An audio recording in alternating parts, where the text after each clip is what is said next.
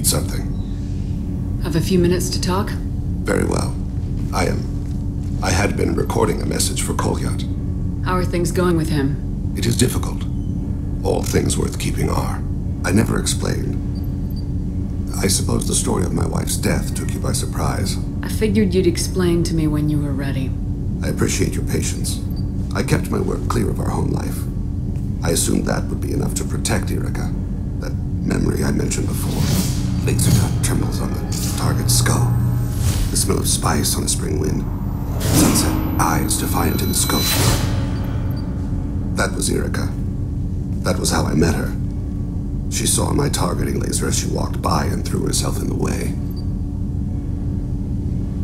So how'd she go from blocking your shot to having your children? I had to meet her.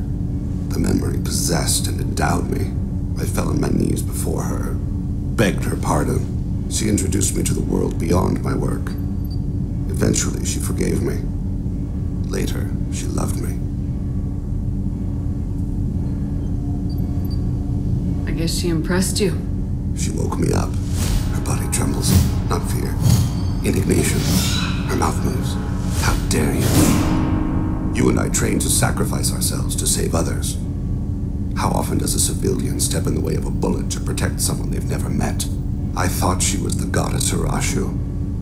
She met my eyes through the scope, and my purpose faltered. When you talked to Kolyat, you said she died. I let myself become complacent. I thought Erica and Kolyat were safe. I stayed away too long, and my enemies came for her. Who came for her? Batarians. A slaver ring that was preying on Hanar outer colonies. I'd killed their leaders. They paid the shadow broker to find out who I was. But they were afraid of me, so they went after her. You told Kolyat that you hunted her killers down. Erica woke me up. When she passed, I returned to my battle sleep.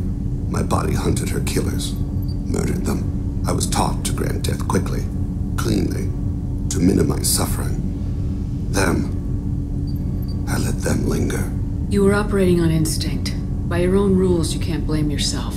But I made the choice to hunt them. They're the only lives I've ever taken of my own choice. The only deaths on my own conscience. I haven't spoken about my wife, and I don't think I ever have.